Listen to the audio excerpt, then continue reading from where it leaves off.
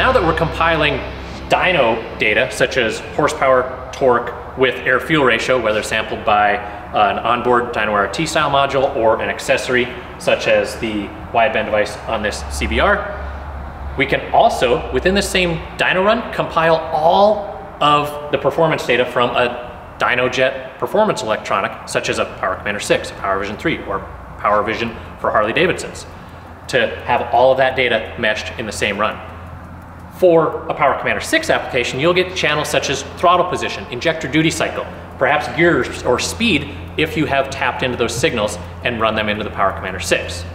Jump into Power Vision 3, you'll get all those channels and more, but in a different flavor. These are actually not interpreted signals by the Power Commander 6.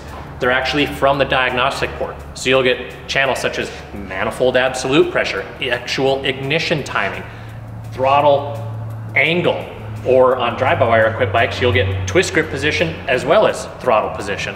In each of these cases, whether it be piggyback or reflash device, again, how we just went over how to set up the RPM on this dyno run, those devices that we're plugging into via USB can then become the RPM channel that feeds into PowerCore to then give us those accurate torque readings and other benefits of having a software-driven RPM signal.